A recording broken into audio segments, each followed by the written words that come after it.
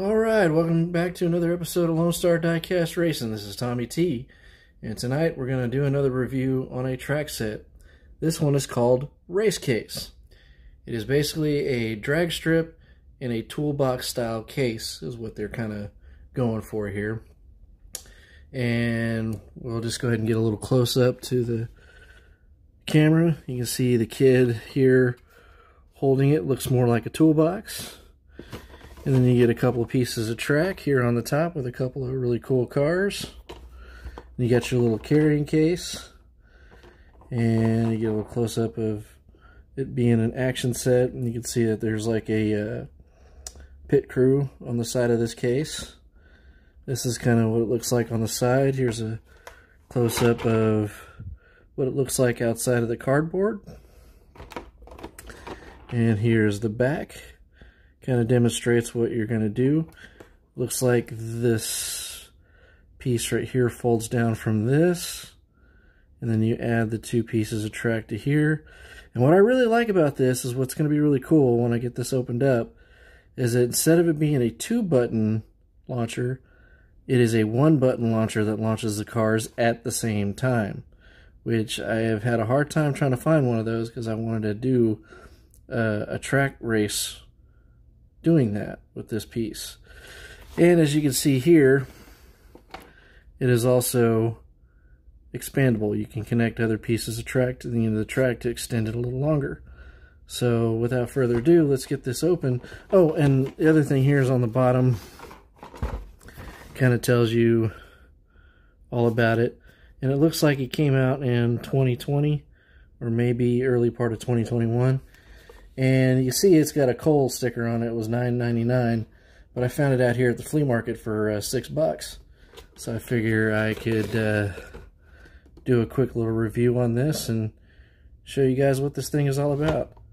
So let's get this thing opened up. You can hear me tear it open real quick. I'm gonna go ahead and get this started here so you can. There we go. See, you can kind of pull the top here, just like when you're opening up a car on a card. So you just pop that open like so. There's your cars. Let's go ahead and introduce the cars. Another torque twister to add to my collection. I think I had one of these when I did the 12 Cars of Christmas episode. It was a Christmas version of it, but this is another torque twister. Oh, it's got really cool see-through purple wheels. And let's see. And this car here it's got a clear bottom, so it's kind of hard to. Oh, well, that's funny. Clear speeder. So as you can see, it's clear green wheels, clear blue bottom, clear orange top. Let's go ahead and grab these two pieces of track, set these off to the side, and then we'll just I'll just go ahead and do this on camera. We'll just rip this bad boy open, just see what it's like. Just gonna rip it. I ain't gonna keep the box, so it's not really worth keeping. All right, there's the instructions.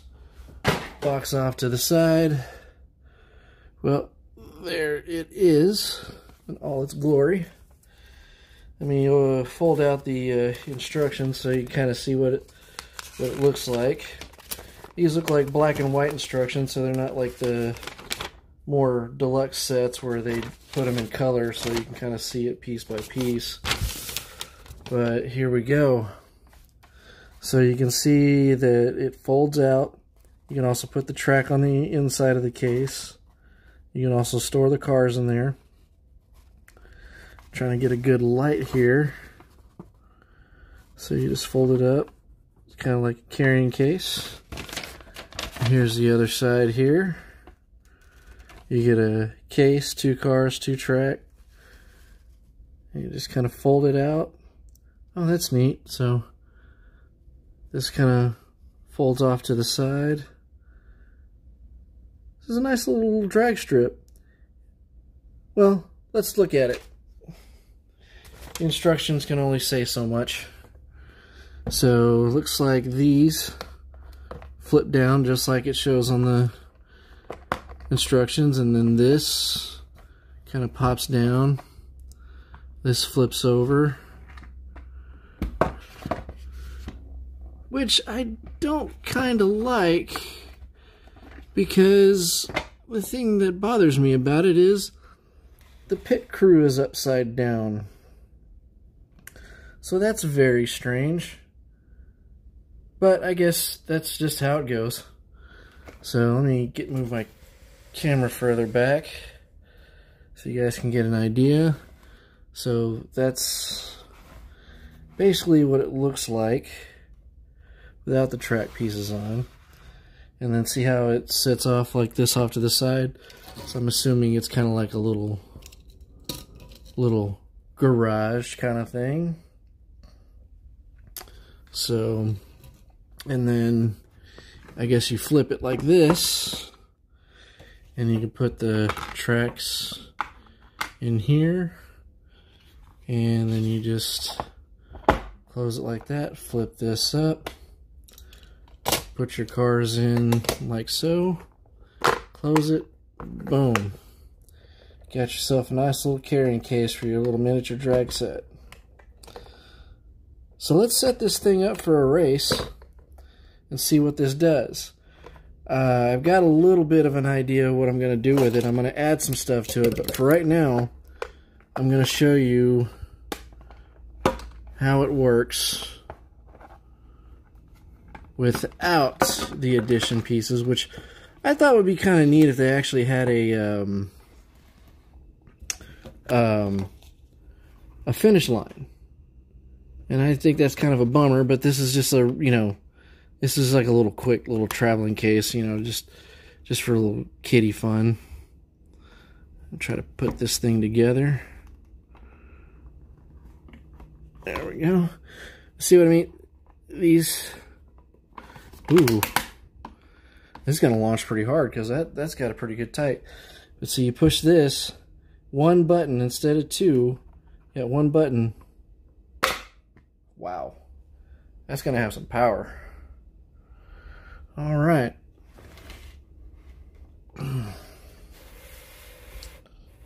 Let's see. Gonna just go ahead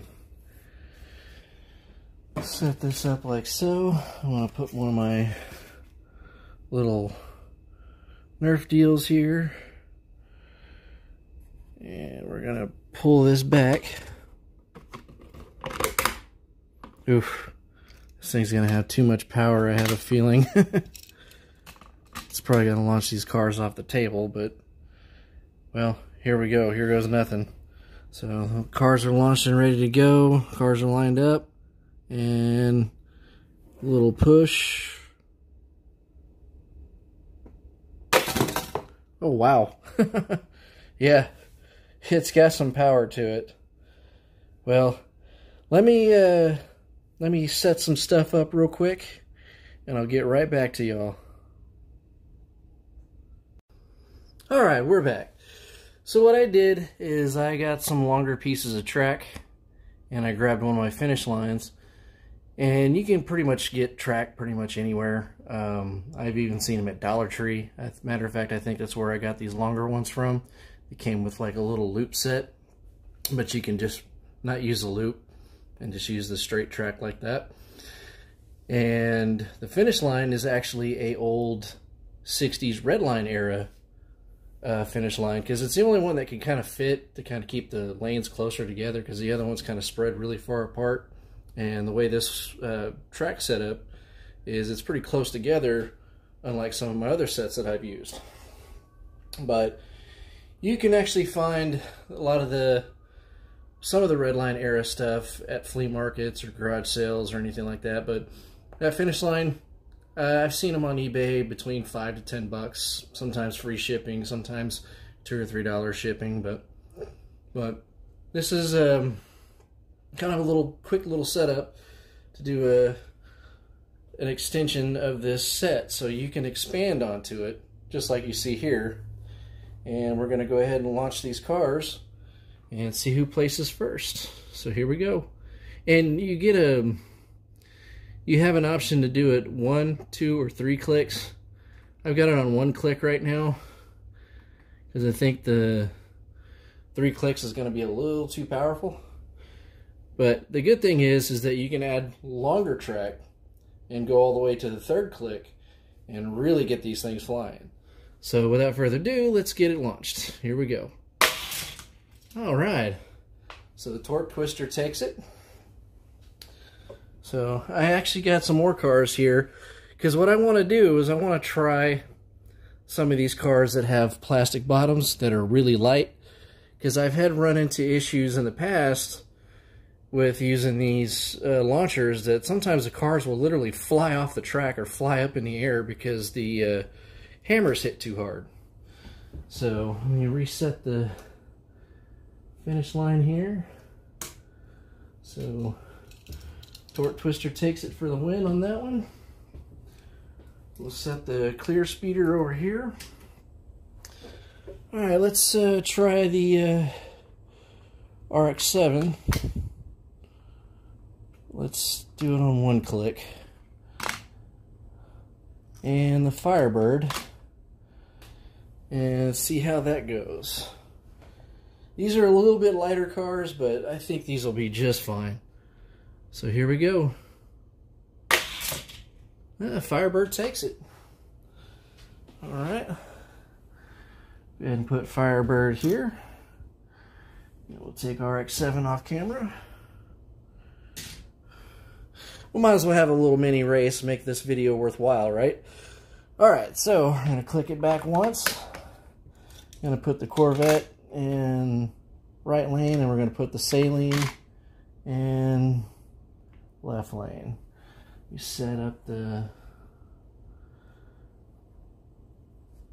track here, or the finish line. Alright, here we go. I'm going to go and launch it one more time. This is a really fun little track. I like it. It's not too bad. There's some things that I wish would be a little bit, you know, more interesting about it. Like, you know, have a finish line with it. You know, I think that would have been really cool to at least have a finish line for the set. But, you know, it is a $10 to $5 set, depending on where you find it. If you find it at Kohl's, it's like $10. Or if you find it at a flea market, you find it for like $6.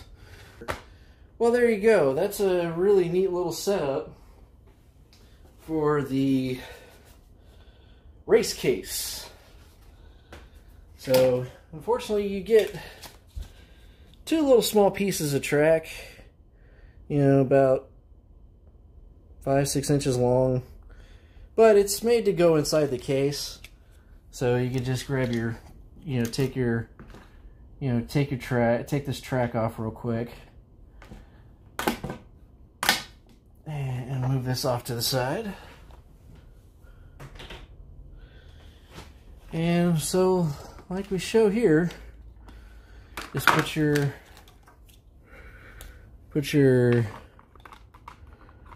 track in the case. Take these cars off camera because we want to put the original cars that came with this set in there. So you just pop her down like so. Put your cars anywhere. I mean, you can put it there, however. Flip that up. Turn that. Turn around so you can click it. Should snap, but... oh, that's just how it goes. And there you go. Got you a nice little race case. Well, folks, hope you all like this review. Hopefully, maybe you guys can find this out there in the wild. Pick one up. If you want to have a little carrying case to take with your kids, you know, take to the park or, you know, to a office when, you know, you got to take the kids to work day or something like that. Yeah, it's a really neat little setup. And that's what it looks like on the back side. So, well, I hope y'all enjoyed. And thanks again for stopping by and watching my channel. Like, comment, and subscribe. And remember, stay fast, stay cool. Good night.